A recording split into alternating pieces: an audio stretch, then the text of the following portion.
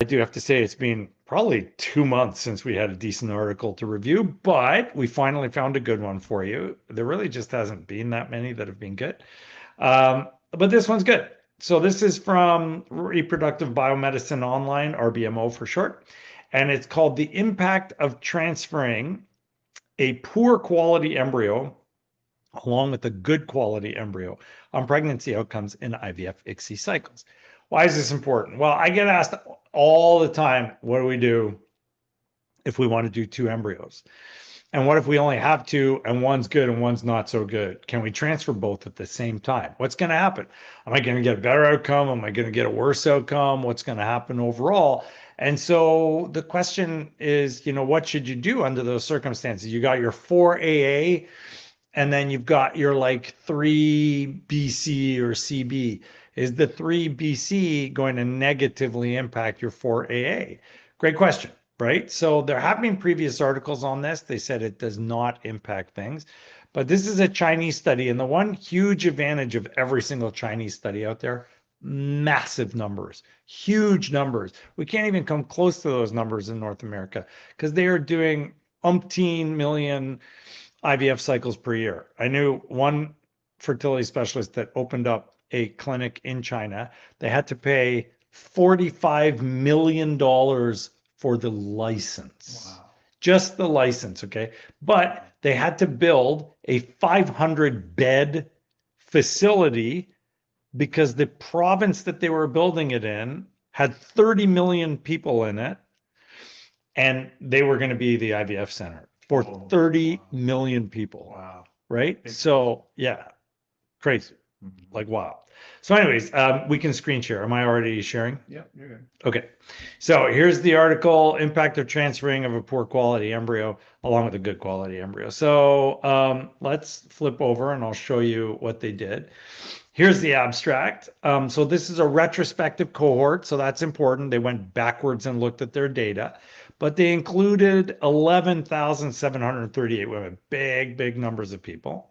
All of these women underwent IVF and ICSI, and they received frozen embryo transfers at a tertiary care academic medical clinic, and it went from 2015 to 2022.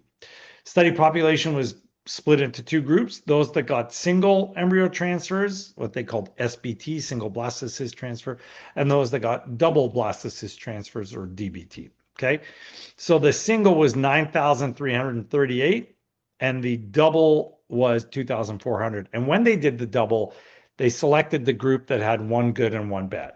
Okay, so let's take a look at what they classified as good and bad and so on. So I'll just blow this up a little bit for you. So these were women who got single blastocysts. They were in their first IVF cycle with no other factors affecting pregnancy. There were patients with uterine factors that made them unsuitable for twin pregnancies, like a scarred uterus, cervical weakness, or a history of twin pregnancy with miscarriage or preterm birth. Patients whose overall condition was not suitable for twin pregnancies, like those that had problems with systemic diseases, or those with a really short height or a very low weight, less than 40 kilograms. What adult do you know of that's less than 40 kilograms? 40 kilograms. Yeah. I need to lose 40 kilograms at this stage. Okay. So that was it. So the next group was the double blastocyst transfer. So these were the patients that didn't meet the criteria, obviously, for single. They had had miscarriages or repeated implantation failures and advanced age. There are patients who insisted on the transfer of two embryos. Who did they exclude? And this is critical. No one that got an egg donor cycle. And interestingly, no one that got PGT. I don't know why they did that, because it would have been way better if they had done it with PGT, but they didn't. No one with an abnormal uterus or untreated endometrial polyps, and no one that used frozen eggs or embryos that were frozen very early on. And so they did get some cycles that were lost to follow up, but overall they ended up with 11,738 women in the study. So what did they find? I'm going to skip ahead to the graphs and review that with you. Oop, there we go. Okay, so What can you see here? Maternal age, not statistically significantly different. Infertility duration, it was statistically significantly different, but it's actually not numerically different. This is important to understand when you have 11,000 patients in the study population, a 3-day difference could be statistically significant. So it's not clinically relevant, but they did find a difference there. Infertility type was not significant. Fertility cause was not significant. Endometrial thickness was, but it's 10.4 in the single group versus 10.16 in the double group. I mean, that's not clinically meaningful, so I'm not worried about that at all. Fertilization type, whether it was IVF or IVF with ICSI, that was statistically significant. But again, you're talking about a 3% difference. So I don't know that that's clinically meaningful, but it was statistically significant. Very slight borderline change in the number of patients that had previously been pregnant, and then a big difference in the endometrial preparation protocol. So 6% more, 6.5% more had natural cycle transfers in the single blastocyst transfer group than they did in the double. Most of them, about half, had HRT protocols, and then 20% got a Lupron shot with a HRT protocol, a hormone replacement protocol, in the SBT group versus 30% in the DBT group. So there were some differences in the endometrial preparation. They let the doctors basically treat people the way they wanted to, and because this is retrospective, you can't standardize. So take the results with the grain of salt that it deserves. Okay, so what about this graph? This is important. So implantation rate, 70% in the single blastocyst transfer group versus 59% in the double. Now, keep in mind, the implantation is the number of embryos implanted based on how many you put in there. So 70% of the singles did, but when you put in two, there is a statistically significantly lower implantation rate. And that's obvious because some of those bad embryos won't work, right? So you kind of expect that, but at the same time, it's worrisome. You couldn't figure this out unless you did a true randomized controlled trial. But the reality is that it does appear that you're going to get lower implantation rates.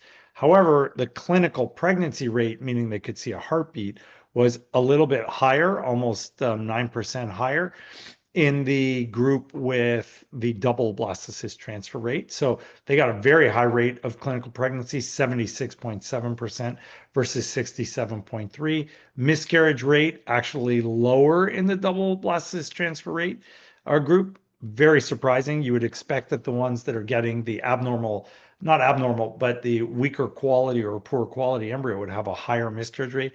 They did not. It was actually the other group that did.